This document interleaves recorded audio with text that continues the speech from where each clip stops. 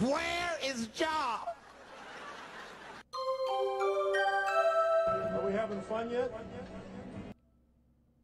All right, guys, so we're talking about a very serious topic today. We need a Ja Morant. We really, really need a Ja Morant. Now, don't get me wrong. I love our guys, okay? I love how the team is playing overall as far as their tenacity level, the playing together. They're not pointing any fingers when they lose. I love it. I love all of it, okay? I love the coaching. I know people get onto Pop nowadays, but it's just because we're losing, okay? Pop is still the same Pop. It's just personnel is the only difference. But with that being said, yeah, I'm just going to be real. We need a Ja. Now, before we talk about that really quickly, we will be doing another, oh my God, can I talk? Another, what? Huh? Okay. All right, guys, that's it. That's the video. Anyways, we're going to be doing another giveaway. This is a Tim Duncan plaque. And if you want to enter it, all you have to do is be a Patreon YouTube member, but we're doing something a little different. Okay. Instead of it just being random and you just randomly win. No, we're not going to do that. What we're going to do is at the end of the month, last Friday of the month, I am going to host a quiz, a nice little trivia, a Spurs trivia for people that are Patreon and YouTube members, and this will be the prize for the winner. So that's how we'll do it. It'll be way more fair. That way, no one feels like they're cheated every month. All right, but if you want to support the channel anyway, you can still do that. Thanks, guys. I love you. All right, so let's go ahead and talk about this. So, woo, we really do need our own Ja Morant. So if you look in Ja's stats, I'm going to be completely honest with you. I keep up with the Memphis Grizzlies, obviously because they're in the division. And another reason is because I am from Memphis. Okay, I'm from Memphis. And I am a big fan of Ja Morant, to say the least. But when it comes to the Memphis Grizzlies, obviously we've had our scruffles, okay? We've had our disagreements in the past. Obviously the Memphis Grizzlies, I won't go into this because I did in another video, but they keep coming at us, okay? They keep coming at us every time they beat us. But they do it with other teams as well. But when it comes to the Memphis Grizzlies, they were, I would say, in a particular, same spot we were at. Like, if you look at their history here, now I won't go into all the trades and everything that they've, done, but I will say that overall they do have good management, like really good management now. But if you look at the Memphis Grizzlies short history, all right, and we're not gonna go back too far, but they had this part of their history where it's just very mediocre. Okay, very mediocre. Now, at this point, we were winning a lot of games. That was the whole Kawhi Leonard situation, but they were very mediocre. And as you can see, they ended up being the 14th seed and then the 12th seed. And as soon as they got Ja Morant, things started to improve. They went 9th to 8th to 3rd. And that is very impressive. And what's even more impressive is if you look at Ja Morant's stats, his second year in the league, he was averaging 19 points. Now, he is a lottery pick, okay? He is a lottery pick, and we don't get a lot of those because we've been so successful over the years. But he is a lottery pick, but it is very impressive for a player just going into his second year to average 32 minutes, 33 minutes really, a game, and then average 19 points on top of that. And now he's scoring even more to 26 points. But it's very, very, very impressive. Like, we would die to have a player at this point average over 20 points a game. But unfortunately, that we don't have that right now. And we're hoping that Josh Primo can become that. But I would really love for us to go into this next draft and get our own Ja Morant. Now, not necessarily a guard, obviously, but I just mean star power. I think Josh Primo will become a star. Devin Vassell has potential, okay? I won't jump on it. He has potential. But I really do believe Josh Primo will. But here's the thing between the Memphis Grizzlies and the Spurs. There's kind of this mutual respect. Like, I know that we joke around over here about the Memphis Grizzlies all the time, but there is a mutual respect between the Spurs and the Memphis Grizzlies. And I think some of that respect goes back to 2011 when they battled so hard against us. Even though we had more talent, we were a little injured, but we had more talent, they still overcame us. And not only that, I feel like for the most part, as far as the Memphis Grizzlies players, they're usually class acts. I mean, we kind of have that in common.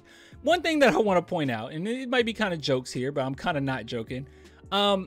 If you're not a Memphis Grizzlies fan and you're just a casual, how many of these players do you really know? Now, I know that I'm primarily a Spurs channel, but if you're not a Spurs fan, do you really think people know who these players are? Like, let's just be real with each other. I know sometimes we're in our own little bubble, okay? But they don't know who these players are. There's a lot of no names, but one thing that they do have in common is that both of our groups play with a lot of heart, and both of our groups have some type of chemistry. I mean, we're not winning a lot, but I think a lot of that is due to a lot of new players on the team. You taking on way bigger roles than you had to the season before, and the Memphis Grizzlies did a good job of building up to this. But let's be real, you don't know who these players are. Like, you know Jaren Jackson, you know Ja Morant, you know Steven Adams, right? You know Kyle Anderson. That's only because we know Kyle Anderson. And I think a lot of Spurs fans might hate Dylan Brooks. So yeah, Dylan Brooks is there. But like, come on, bro. DeAnthony Melton, you don't know who he is. Yves, you don't. Come on. Tyrell Terry, lie. Go ahead. Go into the comments and tell me you know who Tyrell Terry is. Tell me you know who Killian Tilly is. You don't. You don't know who Killian Tilly is, okay? You don't know who Santi Aldama is. You don't. Shut up. Stop lying. You don't. And it's the same thing with us too. We're in our own little bubble, but you don't know. A lot of people don't know who these players are. They don't know Jock Landale. They vaguely know Derek White because he dunked on Millsap that one time in the playoffs. But overall, people don't know our players. But we do get the right type of people for our group, and all of these guys play hard. Obviously they know Doug McDermott, but all of these guys play hard. All of them play together, and they don't point fingers. And that's one thing I'll say about the Memphis Grizzlies, and that's why I can make a comparison, or at least I like to make a comparison between us and the Memphis Grizzlies. Another thing I want to add too, even though Brian Wright gets a lot of heat, I will say that their management and our management, really good managements. Like, I cannot complain too much about the San Antonio Spurs over the last few years. Like, obviously the only hiccup or failure we've had is Lucas Samanic, and you know, that was RC's guy, but it's kind of it.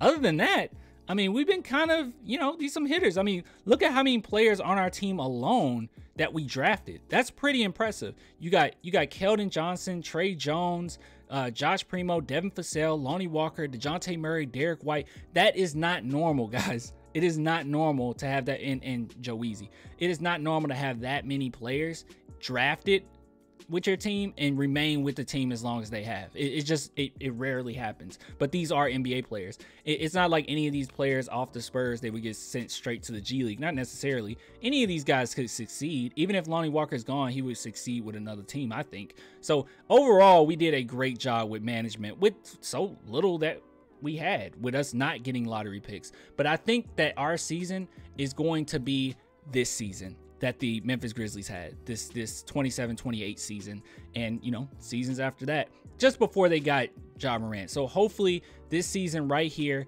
is enough for us to propel ourselves into that top 3 pick and get us a Ja Morant. I knew this personally, a lot of Memphis Grizzlies fans were pretty shocked that they even got as high as a pick for Ja Morant. With this record, they was not expecting that, but hopefully we can get into that category in which we can get a star quickly, because I do not believe that we're going to be getting a star through any type of free agency. It hasn't worked thus far anyways, and I don't think we'll necessarily get it with trades. So this is the best way for us to go about it, and we get the guy that we want. We get a guy that's loyal, minus Kawhi. But other than that, yeah. So look, guys, let me know what you think in the comments. I really do believe this, though. I think we need our own Ja, and hopefully we can get a Ja. So man, where's Ja? I don't know. That was cringy. I'm not Dave Chappelle. He's funny. He's a funny dude. That last special was strange, but he's